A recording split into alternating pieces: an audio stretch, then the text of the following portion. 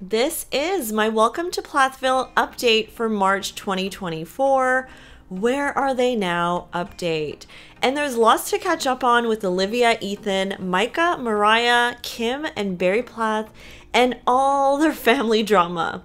Welcome to Plathville premiered in 2019 and has now had 5 seasons that documented the ups and the downs of their family, which when they started out, they didn't eat sugar, they didn't watch TV, the kids drank coffee for some reason, and they were straight up giving Duggar vibes.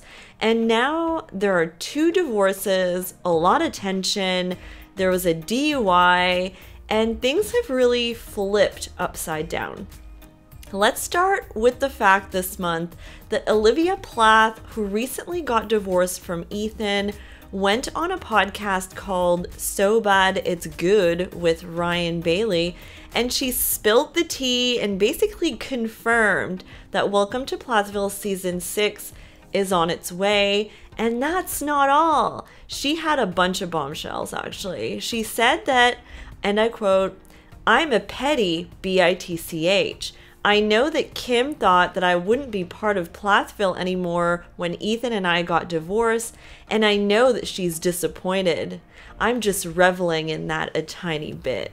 So, wow, the feud is feuding. We can expect season 6 of Welcome to Plathville to probably be very Olivia versus everybody, okay? So, Olivia now lives in LA. She is not in Minnesota where she moved in season 5. They moved so much all over the place, but she is now kind of embracing her villain role, it seems. I can't imagine what her storyline will be, though, if she has absolutely no contact with the Plaths. She did mention on the podcast that she has dated, but she doesn't use the apps. Either way, Olivia is good TV, and she brings the drama and really pushes the buttons of certain people in the family. Olivia says that if the show is going to show the happy version of their lifestyle, then they need to show the flip side when someone walks away. She also says the crew's really nice, apparently. And if she's in LA, I wonder if she lives close to Micah. Maybe that makes everything easier for filming or something. Olivia says that when there's an opportunity for a connection in filming with the Plaths, she tells production that if it turns into a circus, she's walking away, and that's kind of her boundary. But I'm not really sure how she's going to keep that connection alive with the Plaths.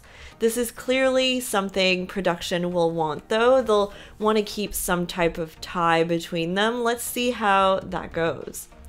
And there's more. She made some pretty intense comments during the podcast about Ethan and said that Ethan wanted to raise his kids very right-wing and would not allow them to be who they wanted to be if they were LGBTQ, let's say. So Olivia says that Ethan actually told her that if his kid went to him and said that he or she is gay, he would never talk to them again. I mean, I thought that was a major bomb to drop, and I'm wondering what Ethan would say to respond to that, honestly. I mean, really? She spoke a little bit on the podcast about how the show all started, and she mentioned a few things we did not know. About the start of the show, she said that Kim had actually written a parenting book and that the whole purity culture is very performative. It's all about how you dress, how you present yourself.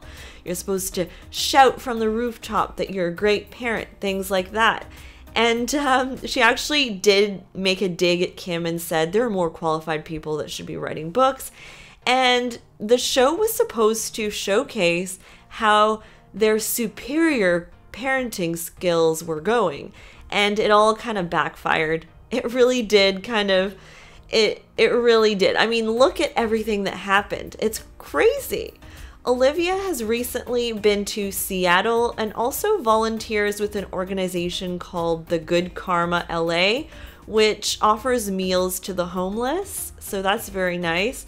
And she also still does wedding photography, and hangs out with her sister when she can. Although they don't live in the same state, she mentioned that her sister now lives in Arizona. And speaking of LA, Micah is still doing his thing as a model and traveling, pretty often to see his family. He was the bartender on Watch What Happens Live, if anybody watches that, very randomly. I was shocked to see him there because he's not even on Bravo or linked to Bravo. I think he was just there maybe because Andy or someone thought that he looks good, honestly.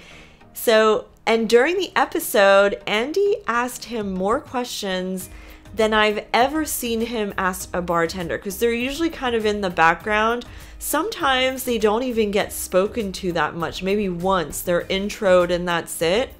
But honestly, great for Micah, but very unexpected. Mariah released a new song called Circus, which is ironic because her family, some might say, can be a little bit like a circus, not gonna lie. And she still has her huge dog. I think its name is Blackjack. And she's been spending time with family members, including Lydia and even Kim. They took these Christmas pictures. And one more thing about Mariah, do you remember Max, her first love, who cheated on her and had to kind of admit it on national television? Well, apparently, word on the street is that he is becoming a father. He's moved on, and he moved on pretty quickly. So a lot of rude people are also in Mariah's comments on Instagram saying how her voice isn't that great. And honestly, I'm appalled. If you don't have anything nice to say, just kind of keep it to yourself. Honestly, Mariah is doing her thing, and singing is her favorite thing, her passion. So why would anyone want to suck the joy out of that, honestly? And I think she's a great singer. As for Ethan, he has only posted one picture since announcing his breakup with Olivia, and very predictably, it was about cars. He said, "I went to the Henry Ford Museum in Detroit a few weeks ago, and that made me smile. I enjoyed every moment of it. The Duesenberg was my favorite. I can only hope to own one someday." So is it just me, or do the Platts travel a ridiculous amount? At this point, we don't know where Ethan is living. Did he move back to Georgia? Is he still in Minnesota? It's hard to keep up because they don't post that much, especially Ethan. But I admire Ethan's passion, and I just love that he's following it, honestly. I'm also wondering if we'll see Ethan date next season and how that's going to unfold. I can imagine him going for super conservative girls this time that are maybe more aligned with his views, right? Because he was just so different than Olivia. Either way, I just feel like the Platts are authentically themselves on screen. I think that makes for good TV, and it just, I feel like they're not performing, you know? So there's that. I think that's great. All right, guys, thanks so much for watching my Welcome to Plathville update for March 2024. I'll be back with more updates. Have a great night and week. Bye, guys.